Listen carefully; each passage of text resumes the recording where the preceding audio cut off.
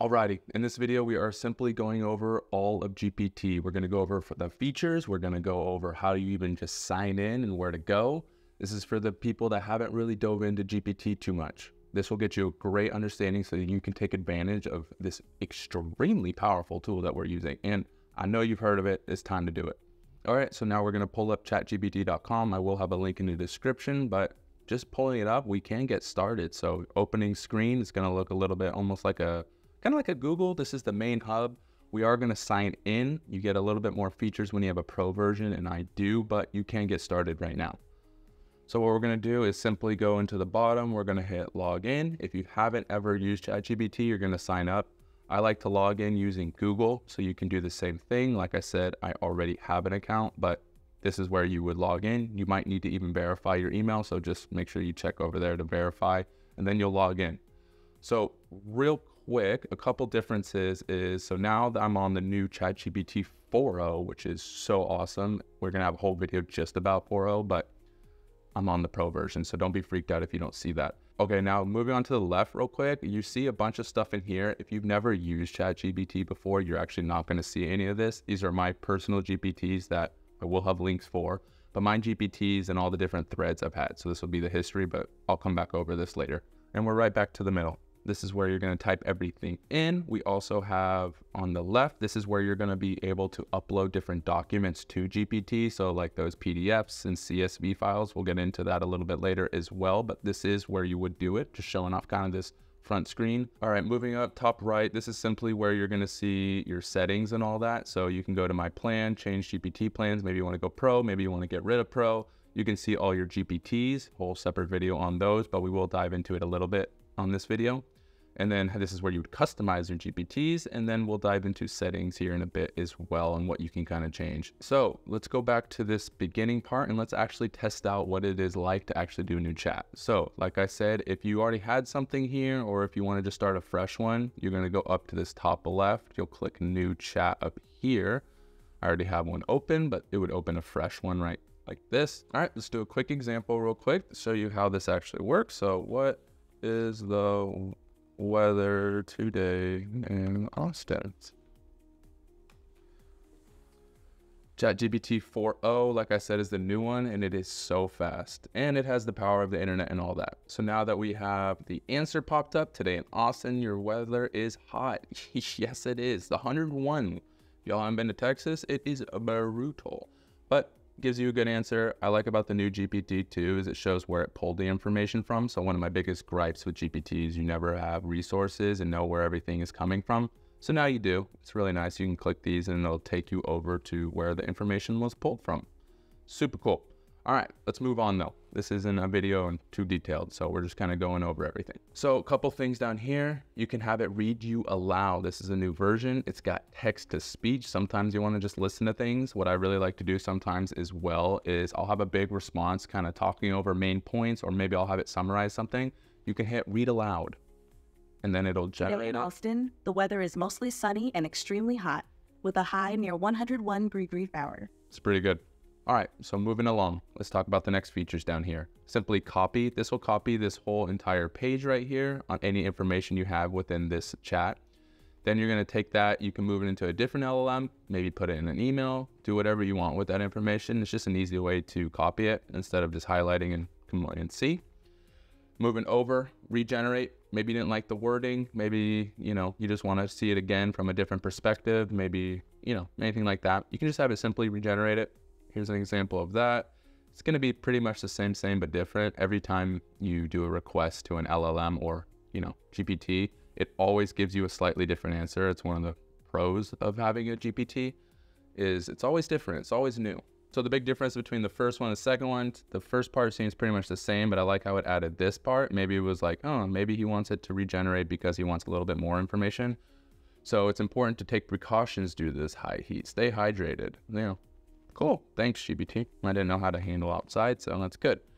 And then what you can do too is you'll get prompted to see, hey, do you like this better? Do you hate it? Is it the same? So you can tell GPT if you like this response more or less, and then from now on, it's going to remember that and tailor its responses based on your input. Really, really cool, really powerful. All right. So we're just going to say same, great job. If you just don't like the response at all and you want to completely redo it, hit bad response. It's kind of the same as that. And then if you want to maybe see what it does with a different model, every model has its own flair, benefits, and cons. So you could test it out with something else. So maybe let's try GPT-4 Smart. Again, it's going to regenerate it based on a different LLM. All right, perfect. Great job, GPT. And then on the left here, if it's going back, when you regenerate or you use different LLMs, you can always click on this arrow and go back, and you can see the different versions as well, which is super nice. And just in case maybe you did like that first version, you didn't save it, go back, there you go. Okay, so now that you've kind of played around with this, let's take a look over here on this left. We got a column that's calling your name. These are gonna be your ChatGPTs. So these are custom, models built around your preferences. You can put data in it. We're gonna go into a lot more detail on what GPTs are, how we use them. They're so awesome, and we have so many ones that we get to share to you guys, and you can just add yourself, and they just streamline a lot of the processes, so you don't have to be, clarifying what kind of response format, what information it should be utilizing. These are going to be GPTs. So I have a couple basic ones. So one that helps me with my YouTube channel. Like I said, I'm not going to go into these, but one of the fun ones we'll get into is David Goggins. So like, this is my workout GPT. So it's tailored to just me and how I like to work out, and it creates workouts. So that's where you would activate these. You simply click on them, it'll show up, and then you can say like, give me my workout. And then I have a whole GPT, built around Goggins and how he would build a workout, and that's where this will do it. So you can switch between them super fast. So which is fun too is, say maybe you have a note condenser. So take in a whole transcript, condense it into notes, and then you can feed it into something else like a blog post writing GPT. Then that GPT will take that and then turn it into a blog, and you just have to click between them, copy paste. It makes it super fast. So then these are my GPTs and the ones you can edit, but then you also have a whole GPT store. So this is where anyone in the world can put their GPTs up and you can use them. So a lot of them are pretty advanced, some are pretty simple, but you can go through here.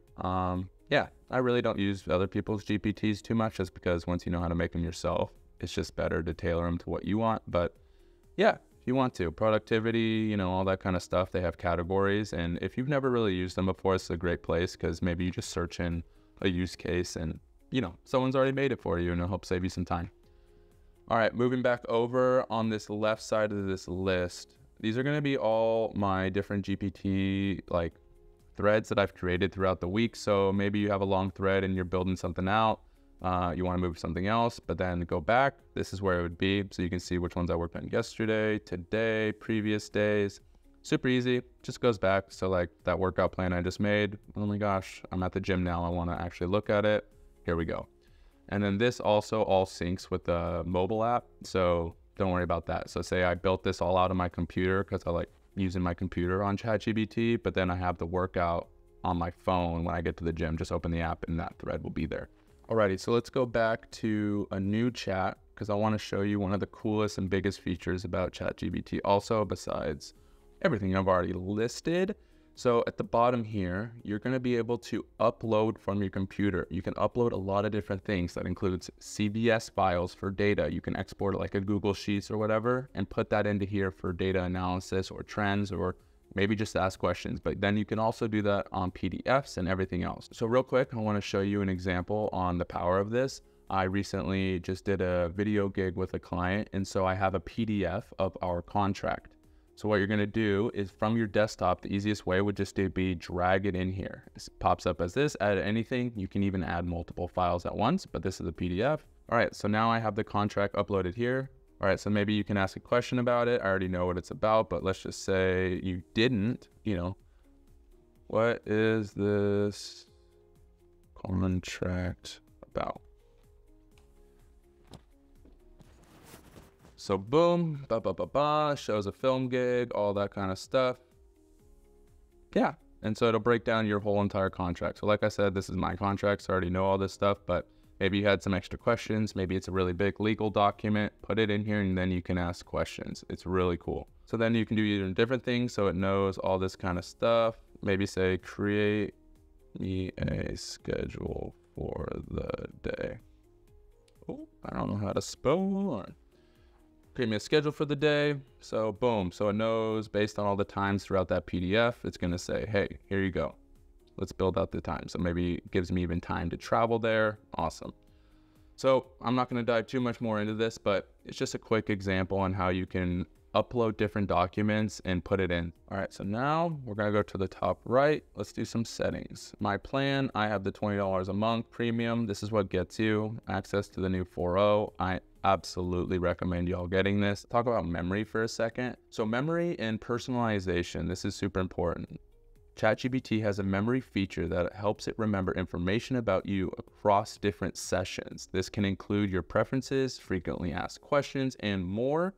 You can personalize this memory to ensure GPT gives you more tailored responses. You can review, update, and delete stored information anytime you want with these settings. So like when I open a new chat, it always knows that my name is Matthew. If I say, just help me write an email real quick saying I want to meet on Tuesday, it's already going to know all that stuff, which is cool. And then, like I said, you can manage it and see what it's remembered. I don't want you guys to really go through all my memories, but that's where it'd be. You can get rid of memories. You can add memories.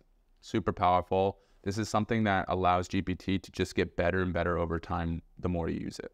All right, and that pretty much wraps it up, everyone. I have taken you through from literally how to log in to every different feature throughout the whole UI.